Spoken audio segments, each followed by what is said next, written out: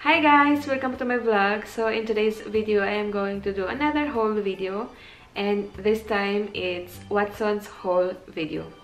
I saw a lot of Watson's haul video lately in YouTube. That's why I also decided to do one because I bought some stuff in Watson's that I also want to share you guys. What are those? Anyway, those items that I got, I know these items from the YouTubers in the Philippines like Anna Cay, I'm, and sino pa ba? Michelle D. Yun yung mga influencers na nag-i-influence sa atin na bumili ng mga bagay na yun. Anyway, hindi din naman ako nagsisi kasi I tried some of those things na and I like them. So, huwag na natin pahabain tong usapang ito. Let's start now. The first thing that I got, guys, is this BLK Skin Tint Sun Shield. Ito siya. And I choose the shade Butterscotch. And yeah, what I can say is I forgot how much is it. I think it's about 499 or 699. I'm not really sure. I like this one, guys, kasi it has SPF 30 and also hindi siya makapal yung niya, yung coverage niya, but you can build it to medium coverage. But I really like this kasi parang wala ka lang makeup. In the past month, sobrang mahilig nila ako sa foundation, but nung umuwi ako ng Pinas, I started to use less foundation. So, ito na yung ginagamit ko lately and I really like it. Gusto ko na sanang i-try yung yung tinted sunscreen ni Anna Cay, kaya lang parating out of stock yun, diba? And mahirap umorder nung sunscreen niya, kaya ito lang yung tinry ko. So, the next thing that I will show you guys is this Maybelline Fit Me Concealer. Ito siya, guys. Mabibili naman to dito sa Germany. Kaya lang, mahal ito dito sa Germany. I think it's almost... Basta na mamahalan ako dito sa Germany. Kaya I bought this one because it's only 249 pesos. One. At saka nung time na pumunta ako ng Watson's, they have this promo na if makabili ako ng mga products na nagkakahalaga ng 2,000, makakuha pa ako ng 10% less. So, yun. Sobrang nakamura ako nun. And then, the next thing that I will show you guys is another makeup from Maybelline. And it's their Instant Age Rewind Eraser. Ito siya. And I also like this one. And this one is only 399 pesos. So, the next thing, guys, is this one. It's a blush from Happy Skin. And it's their on-the-go blush. Ito siya. Yan. And they said it's lightweight cheek stick. And anyway, pinili ko yung shade na glowing. Ito yung hitsura niya. I also already used it, guys. Sobrang lang yung shade niya. Napaka neutral lang nung shade niya. Kaya ito yung hitsura niya. Yan. And ganito siya. And ito yung product na makukuha mo. Yan yung shade niya. And I really like it. Kaya nga sinabi ko, guys, na try ko na to. I like the products from Happy Skin kasi ang ganda ng mga nung mga tawag dyan, packaging. Ang sobrang napaka girly ng packaging nila. Anyway, this one is 399 pesos. The next thing that I got here, guys, is another one from Happy Skin. And it's their Butter Balm. And it also has SPF 15. And this one is 349. And ito yung hitsura niya. Anyway, yung pinili kong shade is Fierce. Kung hindi ako nagkakamali, isa ito sa collaboration ng Happy Skin at ni Catherine Bernardo. So, ito yun siya. Ano siya, guys? Lip balm na may color. Diba yung kadalasang lip balm, iwan ang kulay. Ito may shade siya. Ito yung swatch niya. Yan. So, yan yung swatch niya. And then, the next one is, ano pa bang meron tayo dito sa Happy Skin? Ito, it's another product from Happy Skin, but I didn't buy it, guys. I got it for free. And this one is their Pretty Clean Instant Makeup Eraser. Yan yung itsura niya. Sabi nung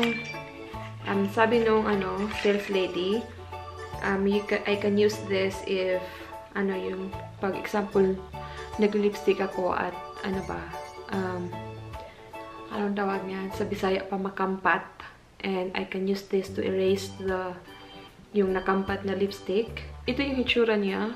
Hindi ko pa rin na siya na-try, guys. So, in a way, if you will buy this, it's, I think, 300 something also. But as what I've said, nakuha ko lang ito ng free. So, ito yung next item na nakuha ko from Happy Skin. It's their Kiss and Bloom Water Lip and Cheek Tint. Yan yung hitsura niya. And this one is 299 pesos. I don't know if you can see that there. And I got the shade Focus. Yan. So, and ito yung shade niya, or ito yung swatch niya. Ito. And then I have here another product from BLK Cosmetics. And this is their All Day Lip and Cheek Water Tint. And I have the shade Cherry there. And yung swatch naman niya is ito. Sana klaro pa siya. Madilim na kasi dito, guys. Yan yung swatch niya. Kung mapapansin nyo, magkapareho lang yung kulay nila. But I want to try the products of this brands. Kaya bumili ako ng maraming lip and cheek tint. And then, another product from BLK Cosmetics is here. It's their Brow Stick Pencil and Mascara. So, ito yung hitsura niya, guys. Yan. Bumili ako ng dalawang brow product from BLK kasi nagustuhan ko to siya. Last time nung umuwi kami last January, bumili ako nito. And I really like it, kaya bumili ako ng bago kasi naubos ko na yun. And may bago silang release na brow product, kaya ng eyebrow product, kaya tinry ko. Anyway, ito siya. Kanyan yung niya, product, retractable siya. And then, yung pinagkaiba nito doon sa dati nila is yung dito sa kabila. Wait lang, guys. Yung sa kabila is brow mascara. Yan siya. Sobrang thin nung niya, guys, nung brush. Yung dati, ito yung hitsura niya. And yung sa kabila is spoolie. Hindi siya brow mascara. And yung sa kabila is, ito yung retractable na brow product ng BLK. So, yun.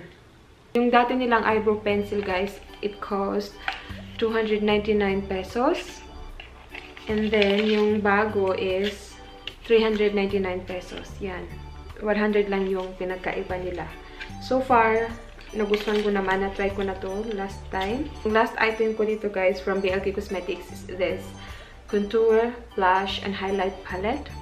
Meron akong ganito, guys, but yung pinagkaiba lang niya is yung shade ng blush. The highlight and the contour or let's say bronzer is same shade lang. Ito siya. I also tried it nung umuwi nga ako last January. Tinry ko dito siya. And sobrang nagustuhan ko tong niya, guys. Ito. Yung contour product nila. Ito. Sobra. I almost hit the pan na nga eh. Kaya bumili ako ng bago. And ito din. Same lang yung shade nila nung highlighter. So, ito yung blush niya. And I really like this kasi sobrang perfect siya pag magta-travel ka kasi napaka-liit lang niya and may mirror na siya na ganyan. And meron ka ng blush on, highlights, and pang contour, diba? So, hindi mo na kailangan magdala ng sobrang malalaking palette pag magta-travel. So, the next item, guys, is this. Hi! Hallo. Hast du Hunger? Ja. Hast du heute die Augen zu? Ja. Hast du die Augen zu? Ja. Versprochen? Ja. Und mach mal die Hände auf. Die Hände aufhalten. Beide Hände vor dir aufhalten. Nein, vor dir. Ja. Ey, was ist das? Kuchen! Schatzi, ich bin jetzt beim Video. Guck mal, look at this, guys. Die Mama hat das gemacht? Nee, ich hab's gemacht während der Autofahrt. Mama oder die Tante? War nicht mal meine Tante. Ich hab Oh, sie nur wie hingefahren. süß. Oh. Guck mal. Look at this, guys. My mother-in-law baked this for us. It's, what's the name of this? Kuchen? What's the Kuchen? Quarkkuchen. It's a Quarkkuchen. I don't know what's that in English. Anyway, let's continue to do the whole. Cake. Yeah, it's quark. No, it's quark cake. I don't know. But anyway, guys, let's continue. The next item here, or the next product that I will show you, is this one. It's the I think it's a highlighter, and the shade is Splendid, and this is how it looks like. I will not open it yet, guys, kasi nga may highlighters pa ako, and diba pag i-open ko na to, may ano na siya, mag-i-expire na siya ng after 24 months, kaya hindi ko pa muna to siya i-open. And ito ay nagkakahalaga ng 145 pesos. And also I have here another one, and it's a blush, and the shade is Bucon. Yan yung hitsura niya. And ito ay 145 lang din. And then the next shade is this one, is the Talyada. Parang sobrang dark na lila. So the next one is this water gel lip and cheek tint from Vice Cosmetics din. And yung pinili kong shade is Chose. The next product that I'll show you is this Pop Studio Cosmetics. Ito yung hitsura niya. Ito yung brow mascara niya. Yan. And then, ito yung eyebrow product niya. Hindi na siya nagpo-focus, guys, kasi madilim na nga eh. And then, ano pa ba? Ito pa. And then, bumili din ako ng lipstick, matte lipstick and lip balm from Pop Studio. Ito yung shade niya. Ano siya? Number 02. And yung lip balm is andito sa bottom. And then, ano pa ba? I think yun lang yung mga makeups na nakuha ko from Watsons. Ngayon naman ay yung skincare. Sa skincare tayo. The first one is this Bello Sun Expert with SPF 40. And then, the next one is this Low pH Good Morning Gel Cleanser from CosRX. Is it from yeah, it's from CosRX. Yan. Ito yung ginagamit ko na pang-wash ko ng face ko every morning. The next one is this mist from Lux Organics. This hydro-firming mist nila. And ito yung madalas na nire-recommend ni Anna Cay, yung hydro-firming mist ng Lux Organics. Kaya gusto ko siyang itry. And then, meron din ako nitong Rose Water Glow Mist ng Lux Organics. And di ko pa sila na-try actually. And later, kung matry ko na sila, i-share ko na sa inyo, guys, kung ano yung mga experience ko. So yun, ito yun. And then, I also have here another item from Lux Organics. And this is the Soothing Gel. Isa din ito sa mga nire-recommend na Anna Cay, kaya ito yung mga binibili ko. Hindi naman obvious na fan ako na Anna Cay, diba? And of course, isa sa mga famous na soothing gel sa Pinas dahil kay Unclutz, ito yung Jeju Aloe Eyes from Fresh Skin Love. And ito yung ginagamit ko lately. So far, so good. yung ginagamit ko na soothing gel last time before ko to sila nabili is yung soothing gel from Nature's Republic, and I also really like it. Kung napapansin nyo guys, dyan, sobrang dami kong pimples dito and also sa likod, and I think isa yun sa mga nakakatulong na mawala yung mga pimples ko dyan. And so yun, nagustuhan ko talaga yung soothing gel ng Nature's Republic, and wala akong nakita Nature's Republic nung pumunta ako ng Pinas, kaya ito lang yung mga binili ko, yung mga nire-recommend ng mga YouTubers datin sa Pinas. May isi-share pa rin ako sa inyo guys, since madami akong, di ba sinabi ko kanina na madami akong binili ng mga cheek tint, kasi dito marami naman akong nabibili ng mga lipsticks, ganyan.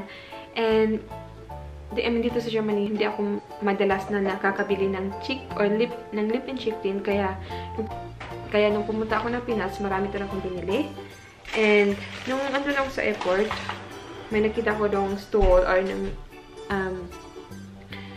may nakita kong store ng pera-pera, kaya binili ko to. Ito yung latest, sabi nung sales lady na ito yung bagong labas nila.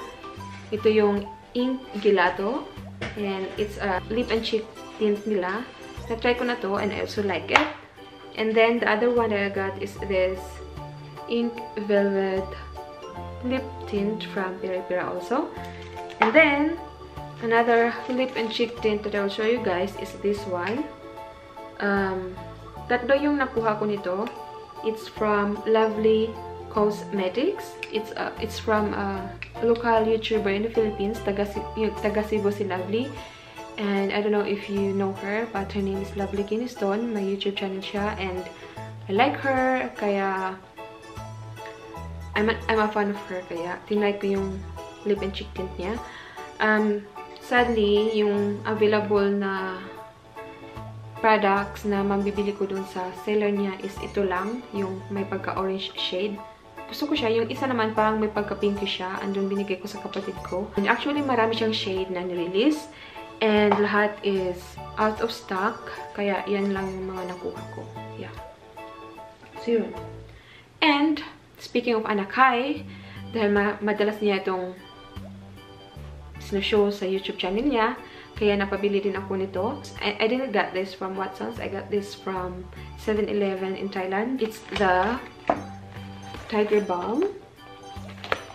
It's their medicated plaster HR. It's for relief of muscular pains. Yeah. Di ko pa to siya na-try. So, ako na to itatry pag yung masama na talaga yung pakiramdam ko, and I think kakailangan ko to. And yeah, sasabihin ko din sa inyo kung ano yung nafe-feel ko, kung okay ba talaga siya. And then, the other one that I got is this Tiger Balm ointment. Ito siya. Ito guys, nagamit ko na to. I had headache last time, and then ginamit ko siya dito. And I feel good after, I think after some minutes. Kaya yun, and sobrang bango din niya. Ito yung hitsura niya. Yan. Tingnan niyo. Yan. I really love the smell. And then, meron pa kaming inhalator andun sa kwarto ko, kukunin ko lang. So, ito yung inhaler na nabili ko from Thailand, na from Tiger Balm din. Parang masarap siyang gamitin guys, kahit wala kang sipon or ano. So, yun lang yung mga items na nabili ko from Watsons. And I hope na hindi kayo na-bored panoorin itong video nito. And let me also know if may mga products or items din kayo na magkapareho ng mga pinakita ko sa inyo today. And let me also know guys if you like those items or not. So yun lang guys, and once again, thank you. And if you haven't subscribed yet in my channel, please do subscribe. And please help me also share this to your friends. And give me a like if you like this video. And once again, thank you. Have a nice day and see you next time. Bye!